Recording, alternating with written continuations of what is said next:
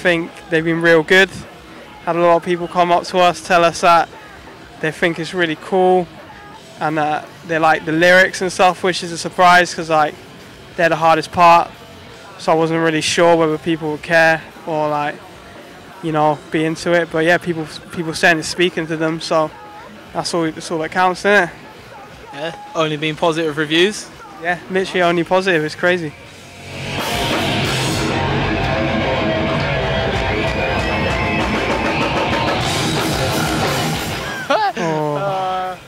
I'd probably.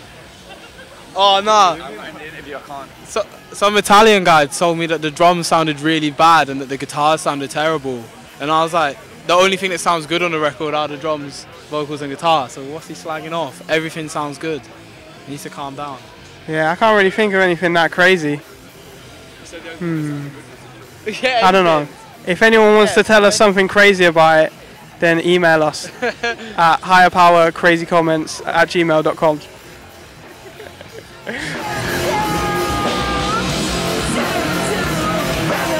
Maybe once before a tour to get hyped and relearn the songs. Yeah. And then when we were recording the LP, I think I listened to it like every day, just thinking, is this good? And then people think it's good, so I guess it paid off. Yeah, again, listen to it like a couple of weeks before tour, remember what to play and when. And yeah. And then when we recorded, listen to it every day, like he said. Yeah, you listen to it enough when you're recording it. Like.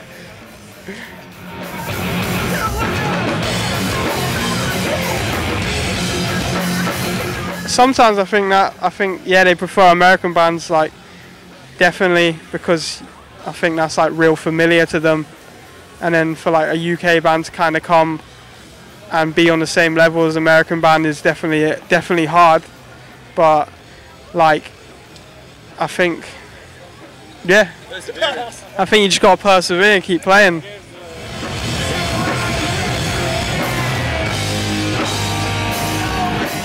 I think it's all about who you know.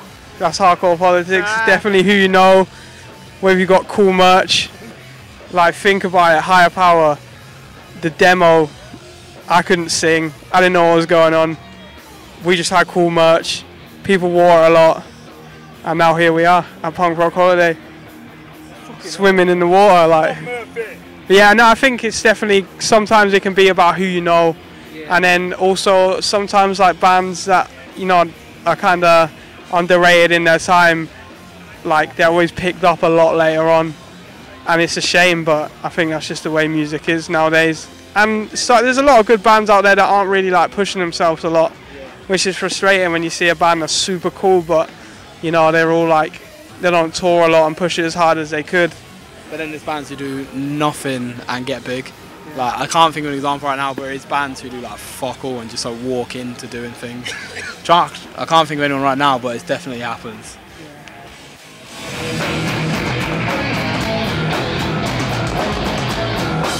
It's sick. That was lit. Like, that was our first tour as Higher Power. Like, I'd been before. Yeah, that was literally our first show out of the UK. Like, we released a demo. And then me and Max were playing in another band, Fade, and we were at a show and the demo had been out, what, like 2 months or something? And we played 4 shows and we got offered United Blood and we were just like, this is crazy. Are we ready? It was a tour, it was like a week, and then it was like a week leading up to United Blood through the East Coast, down to Florida, back up to Richmond to play United Blood. And I didn't expect anything. You know, when we played, I didn't think people would know us or people would care. I was just like super stoked to be in the US playing shows with like Angel Dust and Red Death and stuff. You know, I was all a bit over my head, but to actually play and have people mosh was like insane. Like, it was definitely like, my expectations of it weren't, you know, for our sets weren't a lot. We were just stoked to be there, and then when people were moshing it just made it like 10 times better.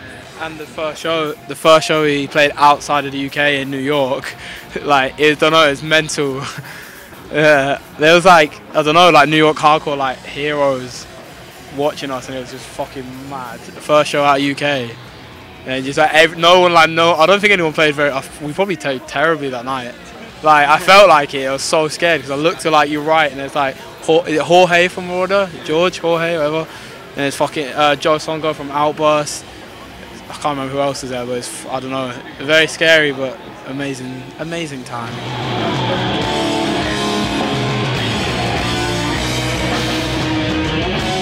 Oh. Fuck. I'd like to start with Deftones. Deftones, Rage Against the Machine, Alice in Chains with Lane Staley, Back from the Dead. Alpha Omega era Chromax. Yeah, Alpha Omega Chromax. Fuck, it's a hard one.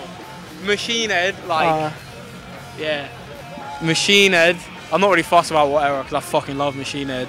Chromax Alpha Omega era because it suits our sound more. Leeway was great. Oh, and Leeway. Yeah, Leeway Chromax Machine Head. Oosh. Yeah. That was fucking. Yeah. I think that's it.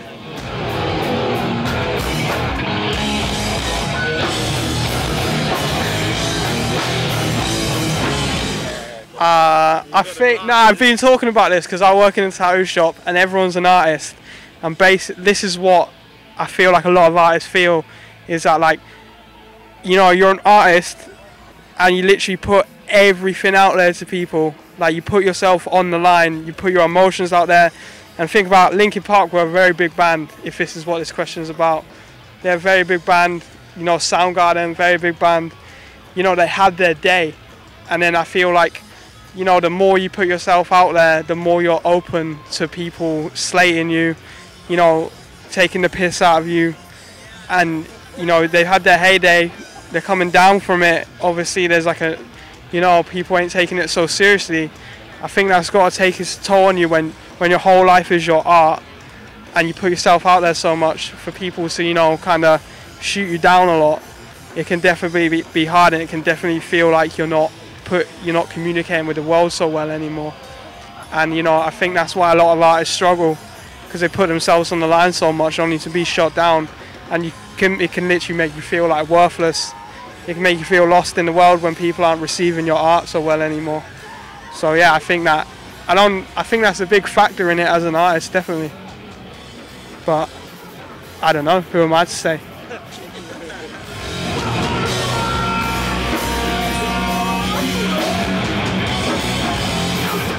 Oh, to cover us? Yeah. Oh.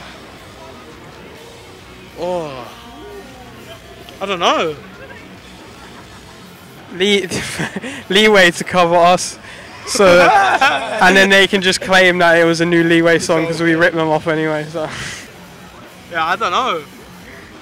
If anyone covered my band, it'd be weird as fuck. I don't know. Metallica. Yeah. Metallica. That'd be sick. Imagine. Maybe someone who can actually sing the songs. Oh, maybe Lars Ulrich doesn't play drums, so.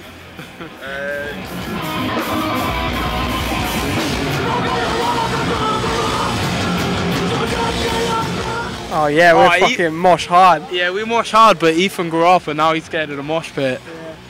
Like his name's Pit Beefens, but he don't mosh. He says he does, but he's grown up now. He's stopped moshing. Yeah, we used to be for the moshers, by the moshers, and then Ethan thinks he's real cool because he's in a rock band.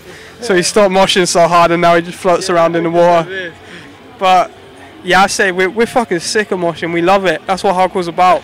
The mosh pit. Moshing's sick. And that's all we want to do, create music for people to mosh to.